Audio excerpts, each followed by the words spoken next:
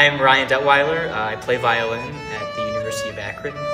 I'm a graduate student here. I'm the assistant for Carol Ross, and I'm the concertmaster in the university orchestra here with Dr. Guy Bordeaux.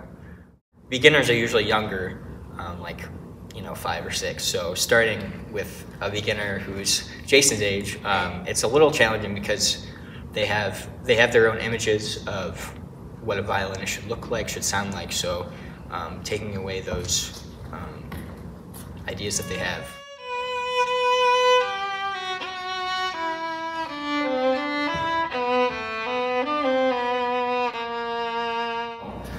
Frederick Douglass is such an integral part of U.S. history, but I didn't know his grandson is an integral part of the violin U.S. history. So that's pretty cool for me.